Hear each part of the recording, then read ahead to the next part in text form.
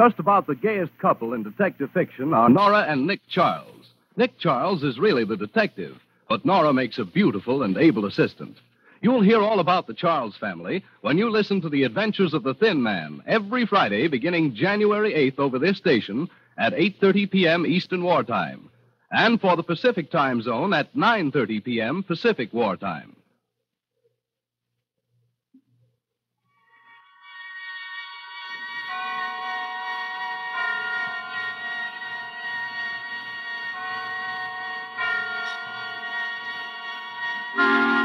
Suspense.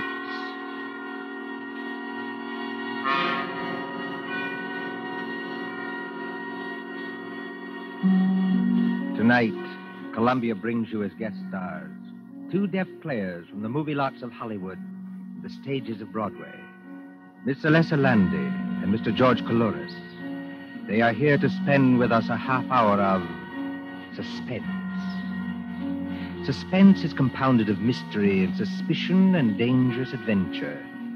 In this series are stories calculated to intrigue you, to stir your nerves, to offer you a precarious situation and then withhold the solution until a last possible moment. Tonight, for instance, Miss Landy plays for us an agreeable young lady who is on the trail of some hot money. And Mr. Coulouris plays for us a disagreeable young man who may or may not know more about the money than he says. We trust that with this tale we shall keep you in suspense. For Suspense tonight, CBS presents Alessa Landy and George Coulouris in Nothing Up My Sleeve by John Dixon Carr.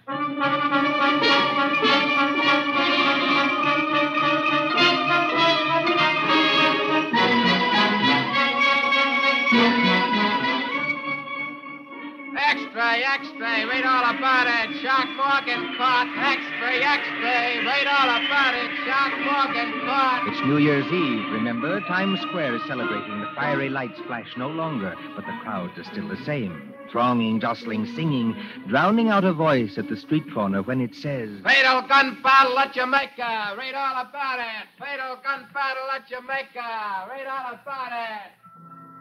But would that cry perhaps reach as far as a large and sedate country house some 20 miles from New York? Out there, the earth is sealed up with snow. The white pillars of the house rise up high and ghostly against it, showing no outward lights. A lonely house, this mansion in fir woods. Just the place for a murder, I've always said. Wouldn't surprise me either. These Ralphs are a funny lot. And alone in that house tonight, apparently alone, is a man practicing shots in a billiard room, a long and paneled room at the back of the house. Now, look at Mr. Derek Rolfe, as tall and lean and well-tailored as ever.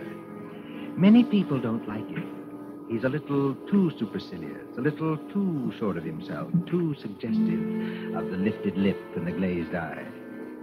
There he stands in the billiard room, under the snow-covered skylight, leaning over the green cloth under brilliant lights when... Huh? Just a moment, please. Good shot. Yes, come in. Excuse me, Mr. Rolfe. Oh, not at all. Hey, wait, aren't you Miss... I'm Dorothy Dale, your aunt's social secretary. Surely you remember that. Oh, of course. Forgive me for forgetting your name. You surprised me, Dorothy. Yes, I thought I surprised you a little. No, I mean you surprised me by being in the house at all. Why? Why? Well, this is New Year's Eve. Shouldn't you be out getting drunk and blowing cardboard horns and doing the other fantastic things that people do? I haven't much heart for that tonight. Please, don't become emotional, Dorothy. I detest emotion. If you're shivering, go over by the radiator. Mr. Rolfe, may I ask you a question? Of course.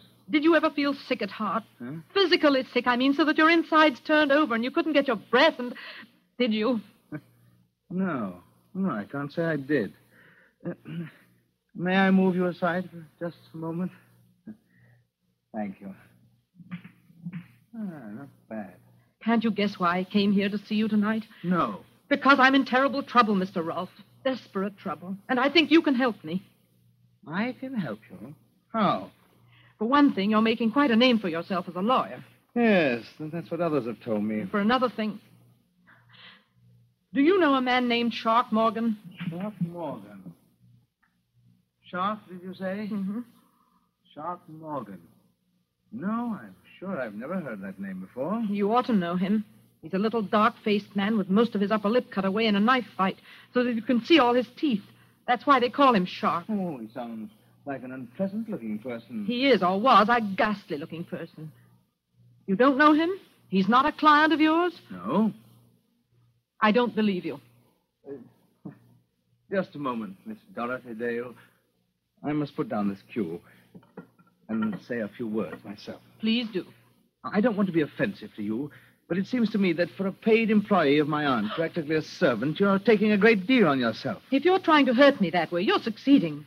But go ahead. You come to me at 11 o'clock at night. You come rushing into this billiard room. Oh, observe, I call it a billiard room, though this is actually a pool table. Just as everything in life gets its wrong name. I entirely agree. Yes, but you agree about what? That everything gets its wrong name. Honest men are called thieves, and thieves are called honest men. Would you mind explaining that remark, please? I can explain it very easily. I'm engaged to be married to Jerry Winton. Well? Don't say you don't know who Jerry Winton is. He was in college with you. I played on our extremely second-rate baseball team with him, yes. You never liked him, did you? Liked him? I'm afraid I never noticed him. Jerry Winton works at City and Provincial Bank on 51st Street. He's a teller there.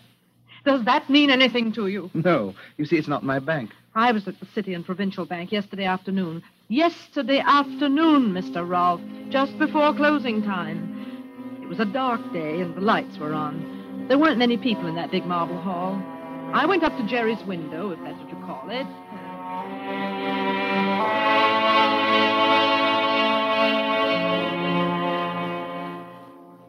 Can you cash a check for $1 million? Hello, Dolly. Hello, Jerry. You glad to see me? I am not pleased to see you here, Dolly. Huh? I'm never pleased to see you here. And why not? Because I can't make love to you. Can you imagine anybody making love in a bank? Oh, we might sneak into the president's office. As a matter of fact, I've dreamed of holding a party in there. But it'll never happen unless I'm fired, which is very likely. Jerry, sometimes I wish you weren't so easygoing. I'm not easygoing with the bank's money, Dolly. Otherwise, I'd be shoving it out to you through the window in double handfuls like this. Jerry, for heaven's sake, no. Then state your business, madam. The convict in the next cage is watching us already. I want to cash a check. Here it is. $20. That is, if my account can stand it. Yes, I think we can manage that. How'll you have it? Oh, it doesn't matter anyway. Jerry, What's wrong? look over there. Where? Over there by that marble table with the pens and ink on it. The little man with no upper lip to his mouth and all his teeth showing. Ugly-looking devil, I admit. He's carrying something like a violin case. Hold on. I've seen that fellow someplace before. Of course you have. Don't you remember where? It was... It was out at Mr. Rolfe's house in the country when you came to visit me last Sunday. The man with the teeth and 5 other men were coming out on the porch as we were going in. Wait a minute, Dolly. That's not all. What is it? There's some very funny-looking customers in this bank right now. Where? At Mr. Wallace's window. At Mr. Robinson's window. And up by the guard at the front door. They don't seem to make any sound. As though they all wore rubber-soled shoes. Jerry, something's going to happen. I know it is. Unless I can get off this stool and walk... That was just to call your attention, folks. Just to call your attention. Now, just stand where you are, all of you. And nobody will get hurt. Darling, I'm scared. Well, what shall I do? Steady, dear. Just stand still. I don't dare turn around. Was that the man with the teeth? Yes, he's got the machine gun. We don't want any funny business about alarm bells, see? One of the boys has already gone behind to take up the collection. Now just stay where you are. That's all you got to do. You can't get away with this.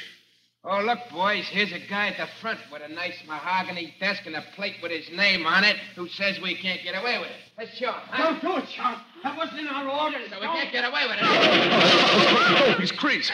I hear somebody else talking. Jerry! Thought I heard somebody over there. Oh, it's you, kid. Move to one side of the window, Dolly. Move to one side of the window. Don't worry, kid. I ain't gonna hurt you. No? Not a bit of it. Thanks for helping us. You'll get your cut later. What do you mean, my cut? That's what I said. You'll get your share when we divvy up. Well, I don't know anything about this All robbery. right, kid, we'll take care of you. I tell you, I don't know anything about this robbery. Jerry!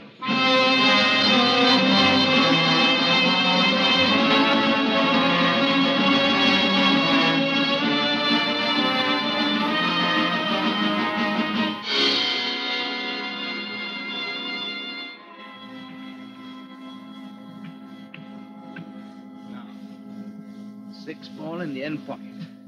Ah, got it. Are you listening, Mr. Rolfe? This Shark Morgan must have been quite a fool. I grant you that. He was a fool. He must have been crazy. But they've held Jerry at police headquarters just the same. Well, that's very unfortunate if he's innocent. You know he's innocent. I'm afraid I don't know anything about it. Don't you even know what happened today? Haven't you read the newspapers? No. The police trapped that whole gang in a Long Island farmhouse. There was a gunfight. Oh, is that so? Oh, no casualties, I hope. You hope? I must tell you again, Dorothy, don't be emotional. I detest emotion. The whole gang were killed, every last one of them, including Shark Morgan. So there's nobody to talk, nobody to tell. But, as you were saying?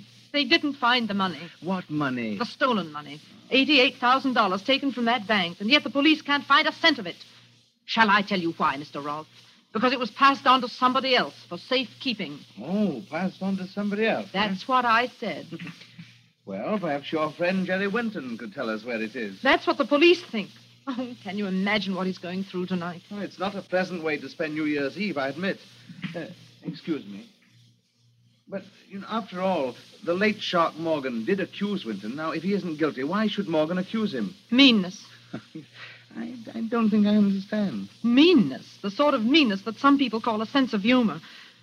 Morgan saw Jerry in this house. Oh, be careful, young lady. That's an actionable statement. I've already made it to the police, thanks. Oh, and did they believe you? No. They're a very intelligent crowd down at Center Street. And after all, your story isn't very credible. Why not? Well, Shark Morgan sees your friend Winton, sees him for perhaps 10 seconds coming out of this house, and then accuses him of complicity in a bank robbery. Now, is that very likely? Yes, very likely. If somebody put him up to it. Again, I don't understand you. Somebody deliberately told Morgan to accuse Jerry and get him into as much trouble as possible. Tell me, Mr. Rolfe, why do you dislike Jerry so much? Now that you mention that fellow, I can recall who he is. Thanks for condescending to. Yes, indeed. Why, he was the man in our class voted most likely to succeed. Now, let's see. Where did you say he is tonight? He's just where you put him. You're trying my patience to the very limit, young woman. And out in a Long Island farmhouse, there are 5 bodies full of bullet holes. 5 men who'll never speak again. And somewhere else, maybe not very far from here, is the man who engineered the whole robbery.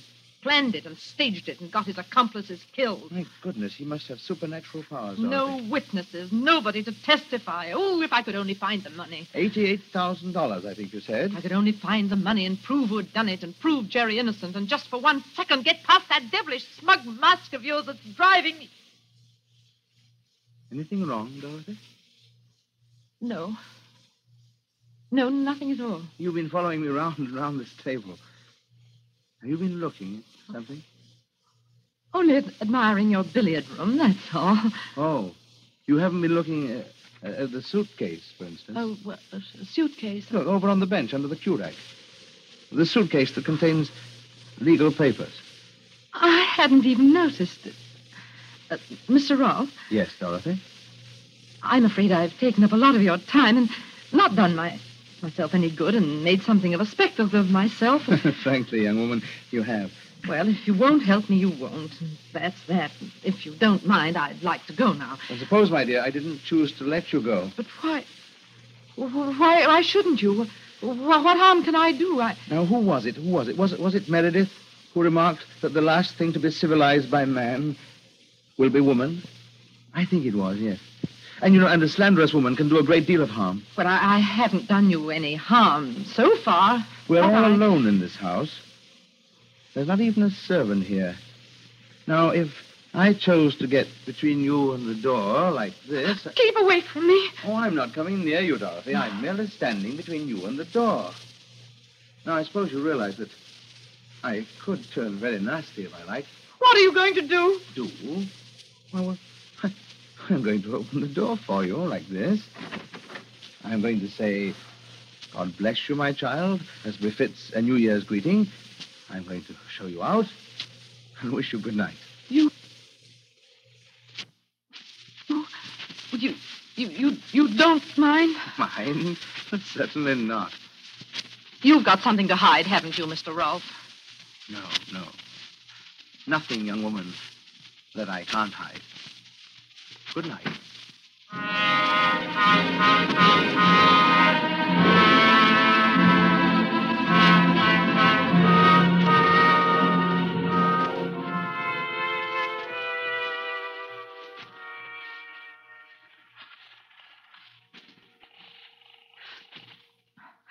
Operator. What number are you calling, please?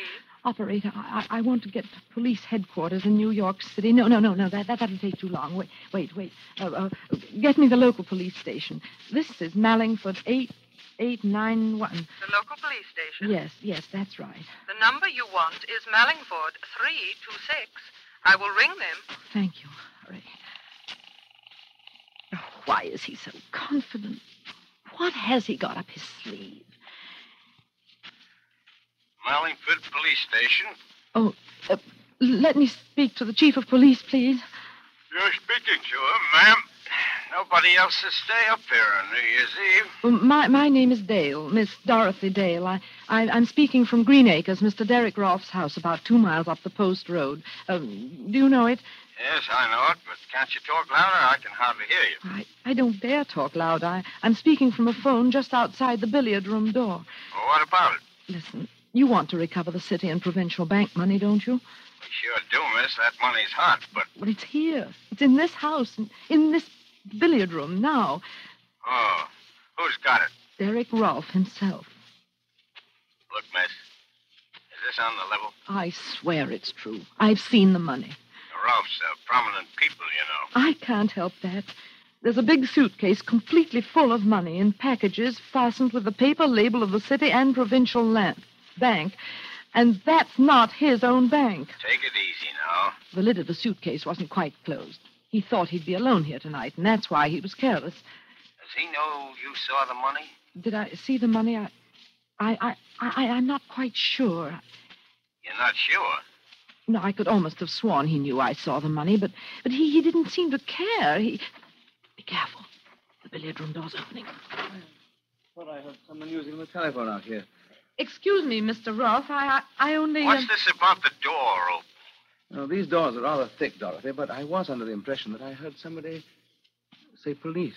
Yes. Well, yes, you did. You weren't phoning the police by any chance, were you?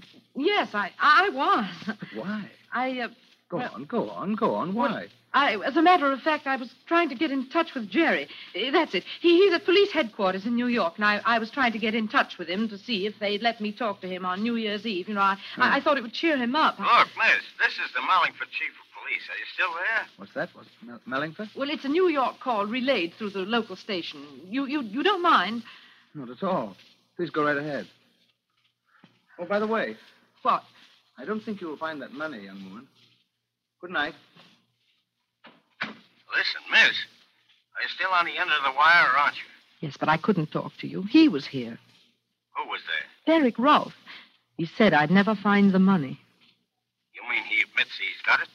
Well, no. He just smiles and smiles. He's got some trick up his sleeve. I know it. Oh, it'll have to be a good one. Please never mind that. Can you come over now? Oh, all right, miss. I'll take a chance. Who else is in the house with you? Nobody. I'm all alone with him. What are you going to do if he tries to light out with the money? I don't see what I can do. That's all the more reason for you to get here quickly. I swear you'll find the money in that billiard room. Only hurry.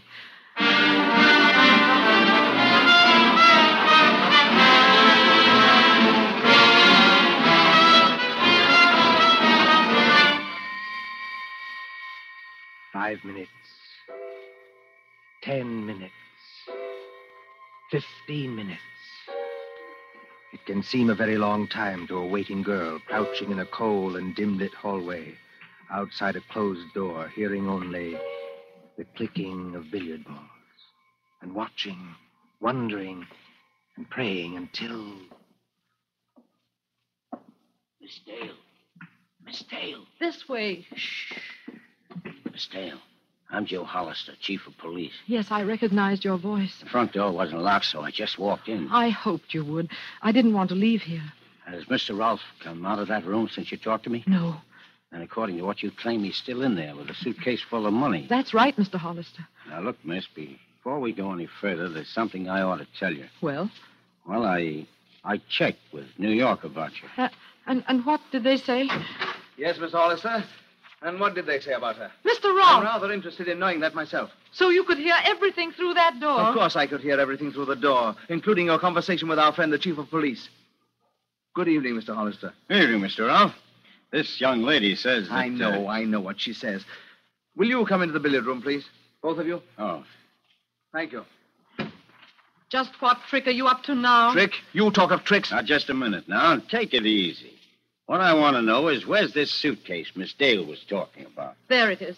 What, you mean that empty suitcase on the bench beside you? Empty suitcase? Yes, that's what I said. It wasn't empty when I left this room. Chief, do you mind seeing for yourself? Well, it isn't empty. It's empty now, miss. Hollister, it would gratify me to clear this matter up here and now. It'll gratify me, too. I'm tired of this slanderous nonsense, and I mean to end it. This young woman told you that I had, what was it? Some $88,000 in this room only a few minutes ago. I still say you had. Curb your temper, please, while I ask you some straight questions. Can you do that? You better answer him, miss. All right, I'll try. Did I or did I not leave the billiard room at any time? No, you didn't. Good. Well, there's only one door and no window. Only a skylight covered with snow. So I didn't leave that way, did I? No, I suppose you didn't. Therefore, unless you're lying, the money must still be in this room. Yes. Then where is it? I don't know. You must have hidden it someplace. Where? I'm afraid Mr. Rolfe's right, miss. Take a look around you. One pool table. Comes apart so you can examine it. One radio. Go on, examine that, too. One overhead light, one standing lamp, one bare bench, one rack of cues, one rack of pool balls. Now, that's everything. Now, can you tell me where I could hide enough money to fill a suitcase? No, I can't. It's impossible, miss. The stuff's not here. It must be here. It's either here or else. Or else what? Or else it vanished. Oh, Mr. Hollister, haven't we had quite enough of this? Yes, I guess we have. Now, look here, Miss Dale. I like the way you talked, and I thought you were talking straight. Will you just tell me why you tried to string me along like that? You know, I think I can tell you, Chief Hollister. I wasn't exactly asking you, Mr. Rolfe, but... Well, go ahead. You know, perhaps, that she's engaged to a man who's mixed up in the city and provincial robbery. He was not. It was neither a very clever nor a very far-sighted attempt. I'm inclined to think that she'll not have a job when my aunt returns. But as I say, it was a case of any old attempt to shield Jerry Winton. Did somebody mention my name? Jerry. Oh, Jerry. Kid, steady. I'm alive. I'm not a ghost. You needn't dive at me like But that. how did you get here? How did you get away? I was trying to tell you, miss, when our host butted in. The DA is convinced your young man had nothing to do with this. That's right, Dolly. And I thought I'd better come out and take you back to New York with me. I was never so glad to see anybody in my life. Put your arms around me. I don't suppose you'd mind if I picked up this cue and went on practicing. Let's try the 8-ball all the way down the table. Come on, Dolly. It'll be New Year's in a few minutes. There's nothing to worry about. There is something to worry about. He's got the money, the whole $88,000. I know it. I'm sure of it. Only we can't find it. It's hidden somewhere in this room. As I said before, haven't we had just about enough of this? The chief of police there won't believe me, but it's true. I've heard a lot about that money myself. I'll bet you have, son. It's been nothing but hot money, hot money, hot money, and where is it, where is it, where is it, until I thought I was going off my nut. If I could prove Derek Rolfe had anything to do with this, I'd... Dolly, what's the matter? Mr. Hollister, Yes, miss? I think I know now where he's hidden the money. Well, that was a bad shot, Mr. Rolfe. You've made the white ball jump clear off the table. Well, there are plenty of others on the table. I tell you, I know where he's hidden it. Is it in this room? Yes. But where? In the pool table? In the radio? In some secret panel? No. You'd better speak up, Dolly. Has it ever struck you, any of you, that there is such a thing as an invisible piece of furniture? An invisible piece of furniture? You mean we can't see it? No, it's in plain sight. It's smack in front of your eyes. But nobody ever sees it. You can't see it now. We may not understand you, Dolly, but by George, Derek Rolfe does. Look at his face. Yes. I'm looking at it. What's the matter with all of you? Please don't become emotional, Mr. Rolfe. I detest emotion. Miss, There's a reward of $10,000 for the recovery of that money. If you know where it is, tell us. There's nothing easier. It's... Before that young woman says something she may regret, please listen to me. You've got him, Dolly. I don't know how or why, but you've got him. Go on, Mr. Ralph. Tell me, Winton, you and I used to play on the same baseball team, didn't we? That's right. What about it? What did I play on that team? You were the pitcher. Why? Was I good? You're the best control and the best fast one I ever... Wait a minute. Why are you picking up that pool ball? What are you going to do? Take it easy, Mr. Ralph. You three are across the room from me. I have a number of rather dangerous objects on the table here, and I'll split that girl's skull if she says another word. Don't be a blasted fool. You think I can't do it? Well, does that convince you I haven't lost my pitching arm? You didn't even get a chance to raise that gun. No, you don't. Don't try to pick it up. Just let it lie there on the floor. Get behind me, Dolly. You stay where you are. Move a step off first base and... Maybe you'd better listen to him, Miss Dale. Well, what are you going to do, Ralph? You can't keep us here forever. I don't propose to keep you there forever. I'm not so enamored of your company. Now, what's the game? Well, I'll make a bargain with you. Well? My car's outside with a little more gas than the state allows. Give me 1 clear hour to get away. Well, what do you say? I'm a cop, Mr. Ralph. I can't make any bargains with you. No? No, and I'm coming over there after you. And you'll compel me to start throwing. Down, Dolly, down under the table. Oh, you missed that one, Mr. Ralph. I'll not miss with this one. It's a shame to bust that fuel rack, Mr. Ralph, but I'm still coming for you. You've lost your control, old son. You're done for. I tried this. That was the wildest pitch yet. Dolly, look. Don't get up, but look. What is it? The radiator, the steam radiator. He's knocked the whole thing sideways. Did you ever see that happen to a radiator before? Of course not, because it's a dummy radiator. Dummy radiator. Yeah, I got you, Ralph. I'm not too old to handle a bird like you. You haven't even got a search warrant. I'll take a chance. Well, what was that about? A dummy radiator? Yes. Look here. It's got a little oil burner inside to make it give out heat. Yeah? And there are hinges at the back to form a lot of compartments where you can hide as much money as you like. I saw the hinges when he told me to go over to the radiator, but I didn't guess what they meant. It's really a safe that never attracts attention because nobody ever notices it. And the stuff's here, all right. There, Mr. Hollister. That's what I saw in the suitcase. I told you there was a $10,000 reward for that, miss. Oh, did you hear that? Turn on the radio, Jerry. Go on, turn it on. Welcome in the new year. Didn't you tell me, all of you, that the money was hot?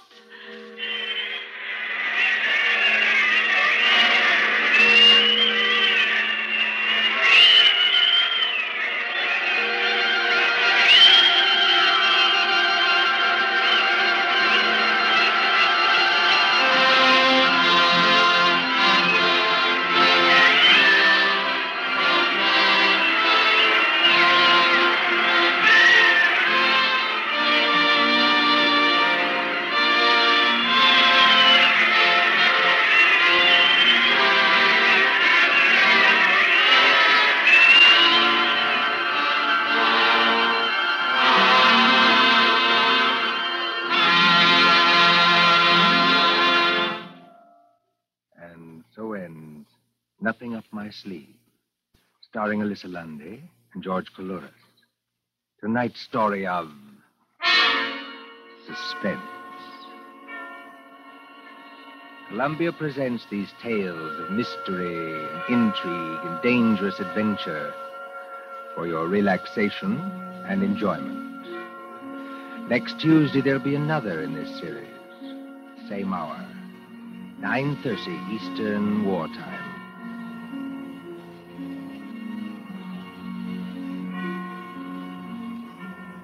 William Spear, the producer, John Dietz, the director, Bernard Herrmann, the composer, conductor, and John Dixon Carr, the author, are collaborators on Suspense.